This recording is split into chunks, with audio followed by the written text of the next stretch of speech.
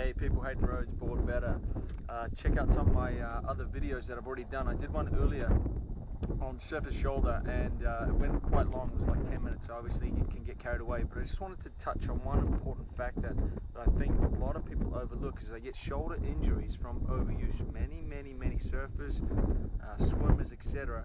get niggling shoulder problems, and it's because they're overusing the shoulder and all their posture is out.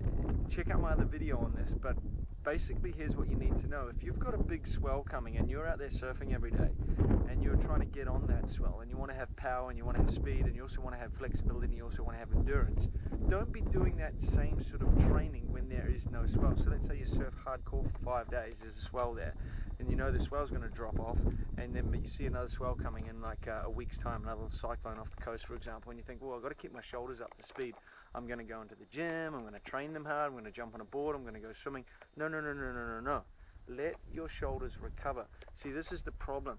So many people are overworking their shoulders both on the boards or with other sports or in the gym, that the shoulders are getting overworked, they're getting overtrained. And so many people also are going into the gym and only doing endurance work. So they're not doing their strength work and they're not doing their stabilization work.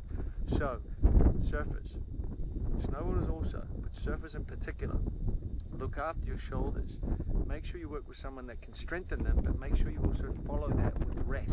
If you're surfing a lot, don't go hammering the shoulder in the gym every other day, alright? Protect your shoulders. That is what gets you through the water, and they are very important. Alright, take it easy. Subscribe to my blog. There is more information on how to strengthen your shoulders and prevent